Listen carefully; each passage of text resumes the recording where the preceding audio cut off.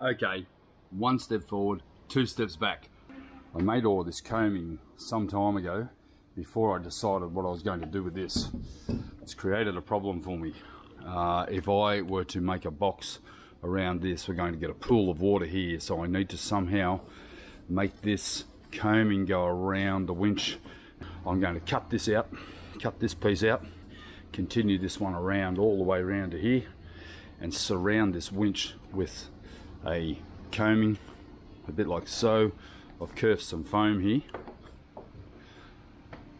and that'll solve that problem. And obviously provide a bit of stiffness to the roof here as we have the winch plinth and everything here. I've got it today. I'm going to actually laminate this winch plinth in and try to fold it right in underneath and get all of that detail done underneath. But yeah, it's good to get something done that I've been looking at for a long time. I think it's actually come up a treat. It's very, very smooth. I'm really happy with the way that's come up.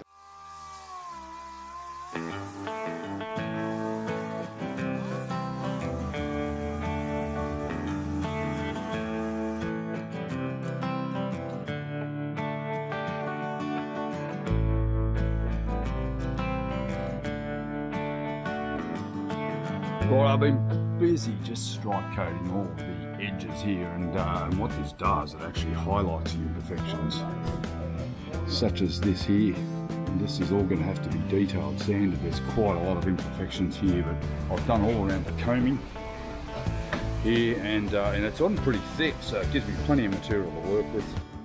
Right, we're about to roll it, so all the green's going to disappear probably in about 10 minutes. Saturday I'm going to come in and with my air sander sand it all back.